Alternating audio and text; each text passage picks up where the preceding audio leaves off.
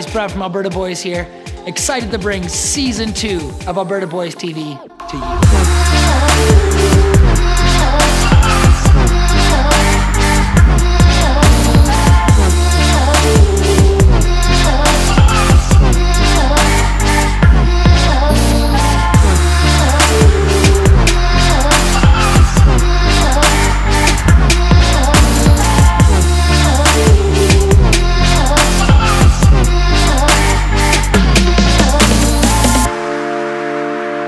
Intended to be a polished thing. It's to show you what Alberta Boys is about, to show you the inside of what building a business within an entrepreneurial province that is Alberta is like. You're gonna get to see us grow. You're gonna get to see us get more gear, learn, get some new tricks, and we're just so happy to have you join us. Thank you.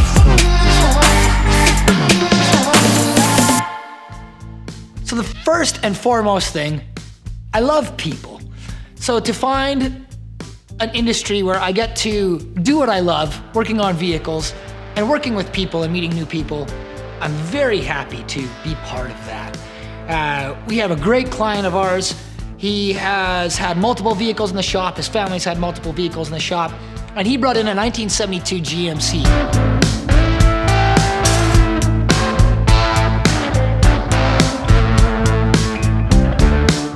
The 72 rolled into the shop, excitement filled the air. We were like, here comes something different, something new.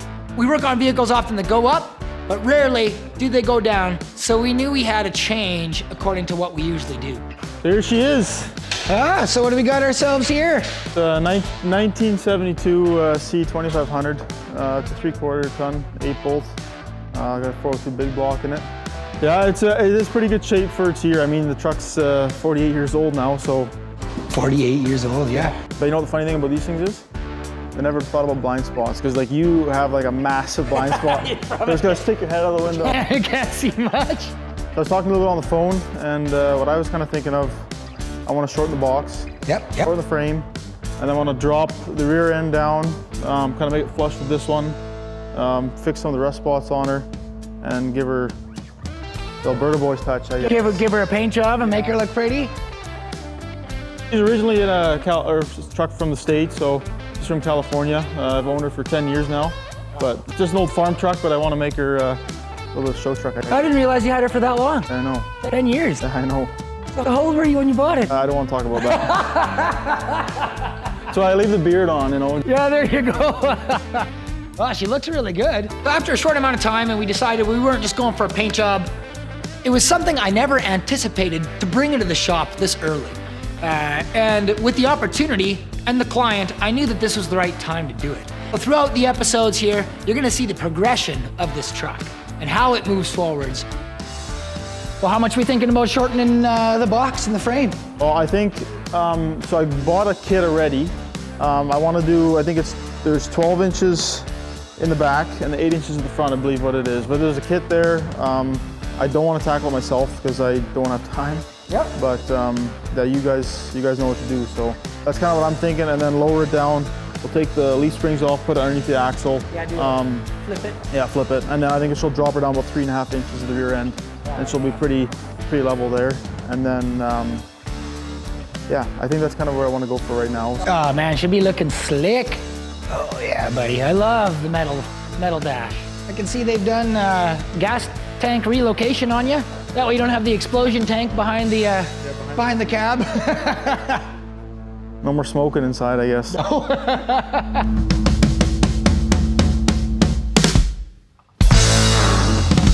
My family has always been entrepreneurs, but it's been difficult. When I grew up, we didn't have money. And when I was 13, I wanted a dirt bike. And I said, Dad, I'd love a dirt bike. And he's like, well, son, I don't have money to give you for a dirt bike, but I have $7 for you for an ad in the paper. And when I tell you I did everything, I did everything. Turkey barns, chicken barns, framing, roofing, and then I was working at a turkey barn, and honestly, the turkeys were much bigger than me, and I think the farmer looked at me and said, you know what, this kid's pretty scared of these turkeys. Let's get him scraping fences. And he goes, well, good job. paint my sheds? So I went out and I painted his sheds. And he goes, well, good job. You paint my barn? And this is a 40-foot barn. When I was 13, I hadn't grown yet, so I'm sitting like 5 foot nothing. And I asked my dad, Dad, would you help me paint this barn? He's like, yeah, son, I'll help you paint that barn. And so we painted the barn. The barn turned into a house. Got a job at the paint store I was buying paint from. Spring came around and the phone started ringing. And Farmer Joe told Farmer Blow. And Rumpel's Painting and Drywall was born. And that was what started the entrepreneurial spirit that's within me. Because I saw something that my hands started and it turned into a business. At one point in time, that company employed 27 people. And that was what started me knowing that there's nothing I can't achieve if I try. Failure is nothing but a stepping stone to the right direction. I knew that I wanted to do something that had to do with people, because I love people. My favorite part about being in a band was the signing tent. We got to stand there and invite people in, sign autographs, sign CDs, and honestly just take photos of people and meet new people. So I knew I had to be in this realm. And so I had a cousin that was working for one of the other companies I was currently running, and I told him, hey, you have an auto body background, don't you? And he's like, yes, I do. He's like, you no longer work for this company that I own. You work for a new company that we're starting. And Alberta Boys was born. And I knew that this was a passion that I could grow. No, and I was also thinking we should do something in the bed, like, and I'm open up to anything, but do something cool with like an oak floor bed. Maybe cut these wheel wells out and maybe drop it, like see how see when it drops where it sits? Yeah. Well, that sounds really cool. Like, do something different. So that way, like it's cool, it's unique, it's classic, but at the same time, something that we can be like, yeah, look, no one else has this. No. After talking with a client for a bit, we realized he didn't just want a paint job. He wanted a hot rod. He wanted something unique, custom, and nothing like he'd ever seen. So now the challenge was to find the style the client liked. So that way we knew we were making what he liked, but something that's within our range of style, because we have a way that we create and we don't want to force something. It needs to be very natural, moving forwards in a artistic way. If I want to do it, I want to do it right. You know, I don't want to cheap out. But yeah, 100%.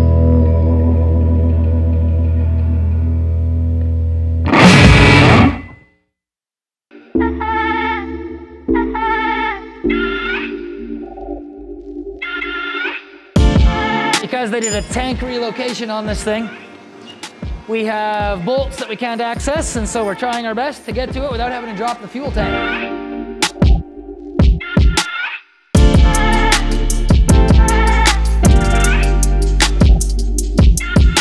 Oh yeah, there's a lot that's not tightened at all. So everybody ready? Yeah. 3, 2. We're stuck on it. We're stuck on it.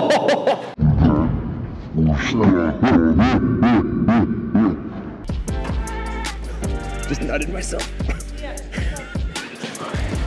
Oh yeah, it's super light. Yeah.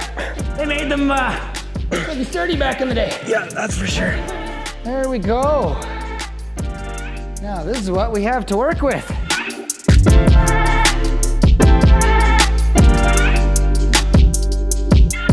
We instill in the company to make sure we have a team of people that are gonna click, but everybody with a different skill set to make sure that everybody brings something different to the team. We have Justice, he's an aspiring manager, he's a young guy, came from the auto body world, he's a journeyman tech, and he's really looking to do something different with himself outside of just working the trade. He's a fun-loving guy, more excited than me, and that's hard to say. Been in the auto body industry for almost 8 years now.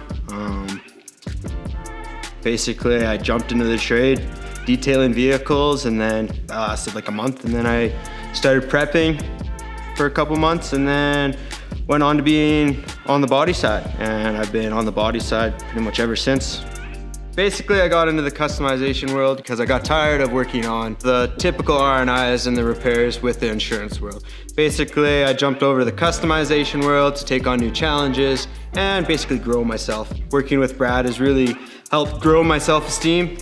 It's helped grow me as a person, and basically, I've taken on managing and help organizing the team to make things go forward as a team together.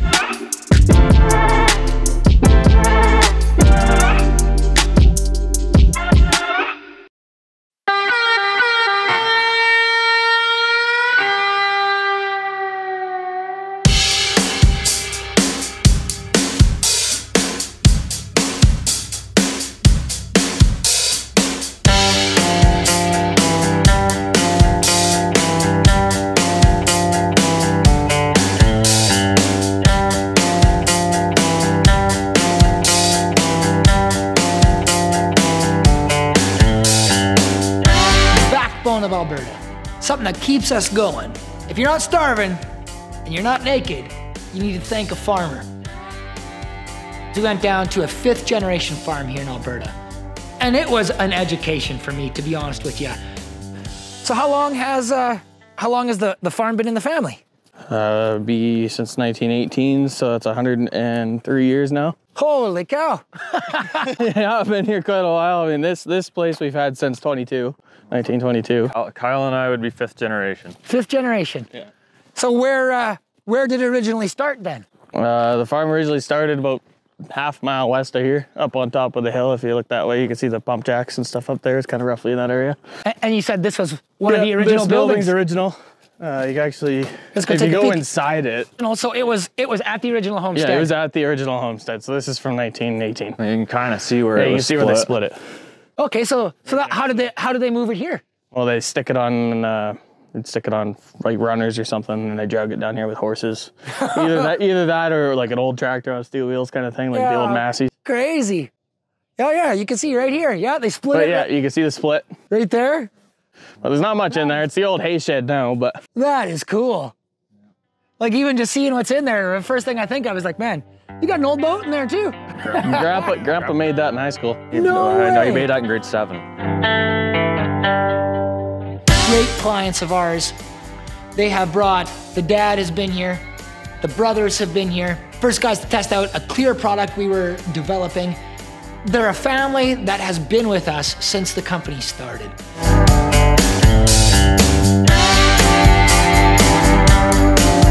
But yeah, no, I think that pig barn there, that's an old pig barn. That was one of the original buildings as well.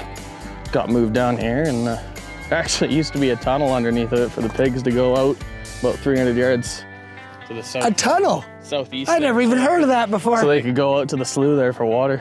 I think the last time we had pigs on this place was probably late 70s, early 80s. Oh yeah, okay. Something like that, because when my grandpa first started farming, when he took over from his dad, he bought the Ford dealer in 67-ish. Oh, I didn't know your family was in the dealership game.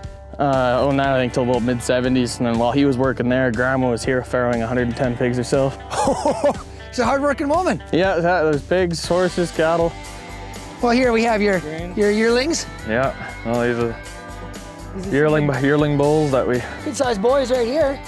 Yeah, so I first started talking to Brad about 4 years ago, and I brought my 2012 Ram in for some work.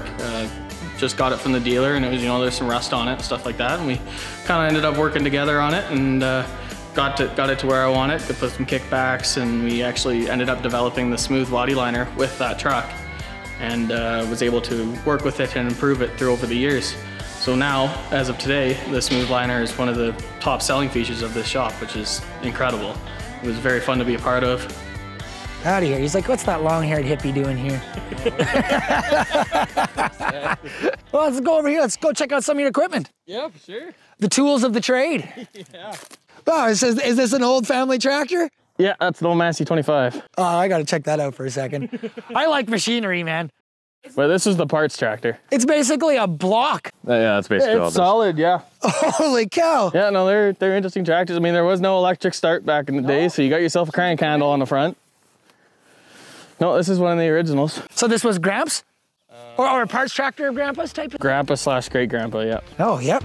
I do believe Kyle came in, and he was maybe like our 6th, 7th client. And honestly, intimidating, because him and his brother come in, they looked at the truck after we were finished, and they picked that thing apart. They tried very hard to find faults.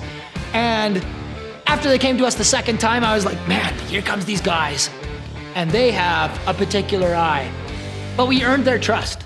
So when the second vehicle came in, it was a handshake, we exchanged some money, and they walked away because they knew that we care the most about quality and people. And it's something that we try to instill within our clients, that everybody's a raving fan. We just finished up this beautiful 2020 Patriot Blue Limited. We are so excited to show you. We have all sorts of goodies packed into this truck. Are you ready? Yeah, all right, Yeah? let's go see this thing. Okay, here we go.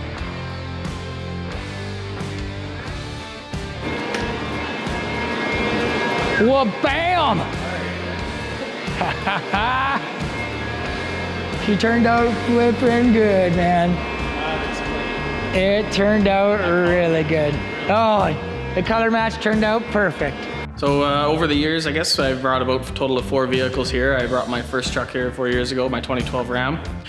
So when I bought my 2020 here, as soon as I got it, I was like, hey, Brad's the only one I want to touch it. It's not going to anybody else. And well, it didn't disappoint. It was top-notch work, no problems with it whatsoever, just show quality right off the hop, absolutely stunning. Just perfect color match, like couldn't ask anything more about it.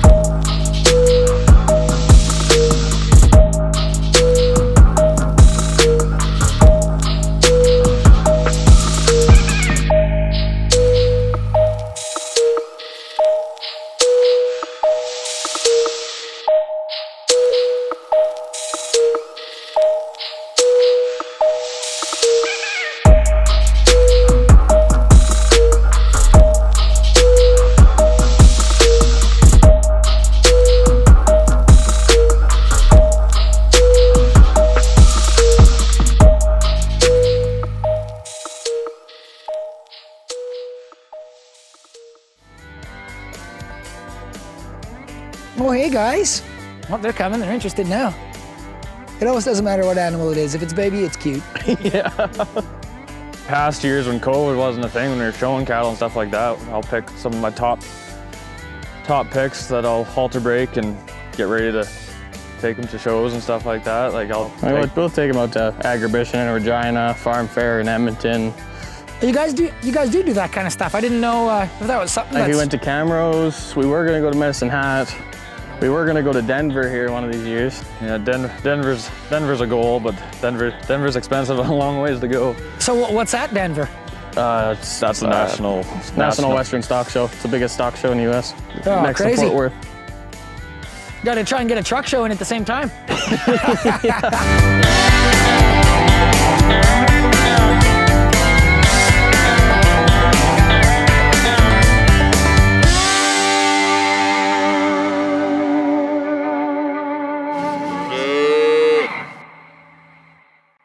They say it takes 5 years for a company to make profit.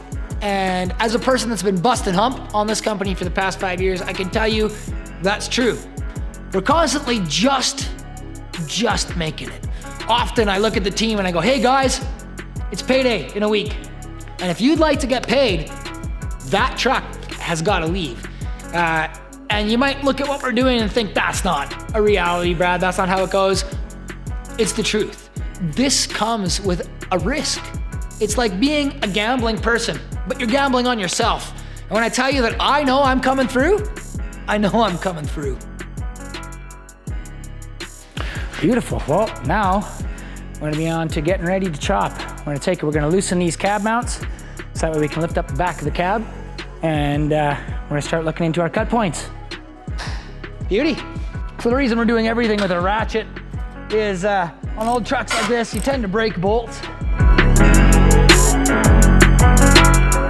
Holy, look how short your threads are. Yeah, it looks like someone... Looks like that's been broken in the past. Yep, broken and cut off actually. So they threaded it back in with that little thread. Oh yeah. Good time. Once I pull this one out, we'll know how long it's supposed to be. No, this one's spinning. Is it? We're gonna have to pull the seat out. We are gonna. Oh, well, good news. The seat's not bolted down. You wanna come out and grab the seat? Holy smokes.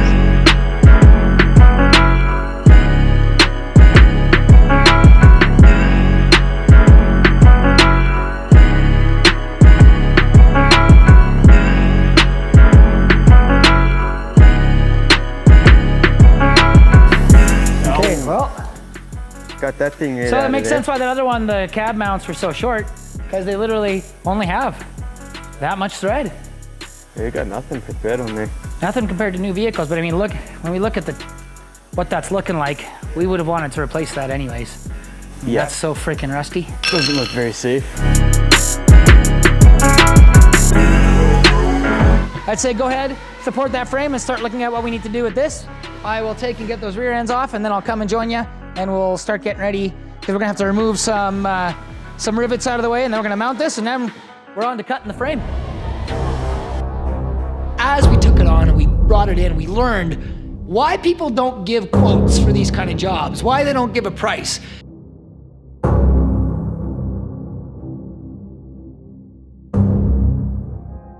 Be sure to check us out next week. We got a new episode coming out, 72. You're gonna see continue throughout the rest of these episodes. We have all sorts of unexpected things where people come in and go, hey, can you do that? You don't wanna miss what's coming up, because every week is gonna be something new. We have to make a new episode next week, and we're not quite sure what we're gonna do. That's reality TV, folks.